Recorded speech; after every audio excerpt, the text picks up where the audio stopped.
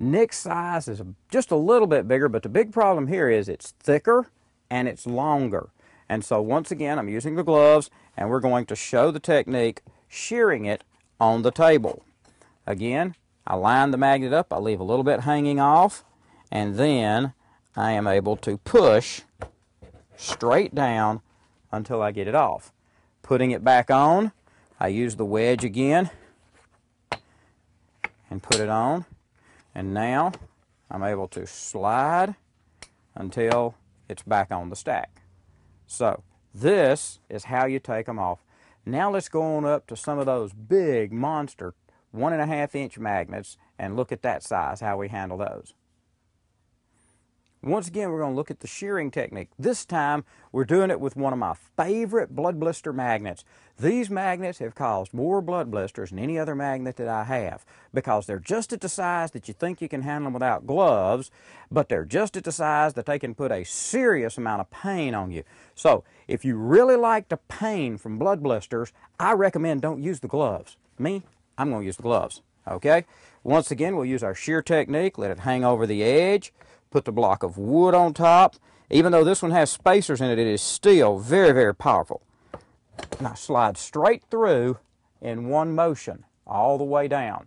I don't worry about anything else falling. When the spacers fall off, I don't try and catch them. I let anything else hit the floor, because I cannot let this magnet get near this stack within 4 or 5 inches of it, or it is going to create a lot of problems.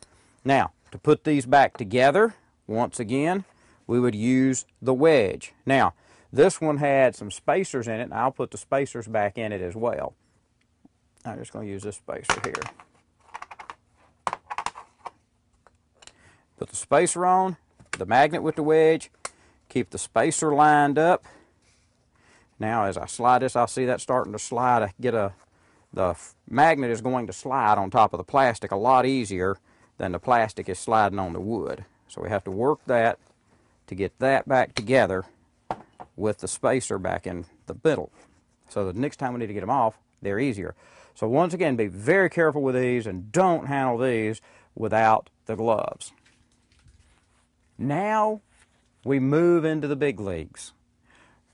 2 by 2 by 1. These are the N40s. These are like the ones that you see in the Super Magnet Crash videos. And many people emailed me and asked me, how did I separate these magnets? Now you're going to find out. Let's first look at the tools we're going to need. I have 2 of these that are stuck together. Wooden wedge and my special kind of hammer, a 2x4. Put a little tape on it so I don't get splinters or anything. But this is going to be my hammer.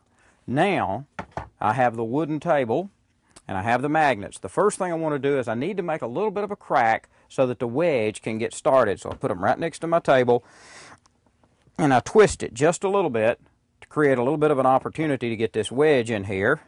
Now line the wedge up in the crack, and I'm ready to first make the first hit with it. Now I'm trying to hold everything in place. And remember, these magnets are not in the blood blister category. These are in the body part crushing category of magnets. So we don't want to play with these. Once we start hammering the wedge in, I want to make sure I move it to the center.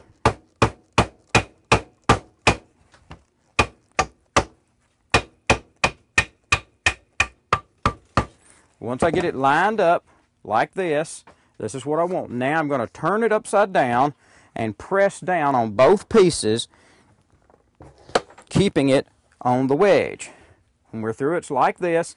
Now from this position, it's possible to shear these apart right on the side of the table and slide downward. Once again, when you slide these apart, you slide them apart very rapidly so that you get them as far apart as possible, as quick as possible. Putting 2 of these together, we do the exact same thing. I take the magnet, put it underneath the wedge. I hold the wedge from the point that's not over the magnet. I take the other magnet, I get it close without making sure that I have no body parts or even any part of the glove on top of that. That's why I made these wedges that have such a large landing area. I can hold out like this to the side, come straight on top, and it slams together with a little bit of force. So that's how we separate the really large and powerful neomagnets. We're going to go one step higher so you can see how we separate 2-inch cubes.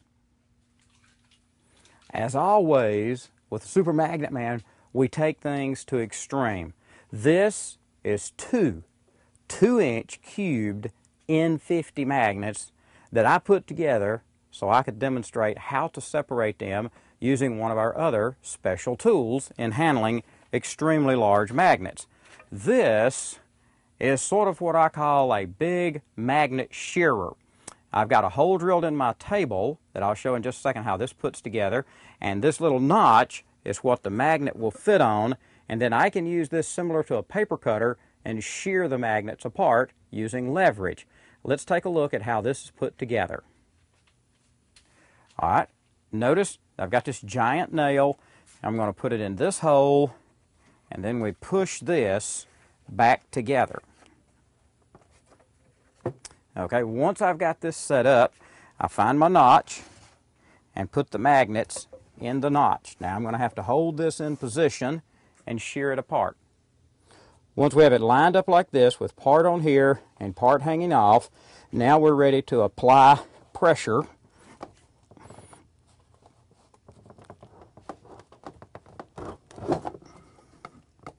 The magnets are trying their best to get away and flip around, so you have to pull one out of the way quickly.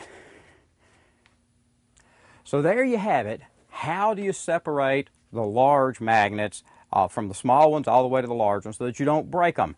Remember, in review, if you like your fingers and hands as much as I like mine, you will always wear something like these thick gloves when you're handling large magnets, and you will learn to use your wedge and find a good wooden surface that you can press against so that you can shear them quickly and cleanly so that they don't hurt your fingers either.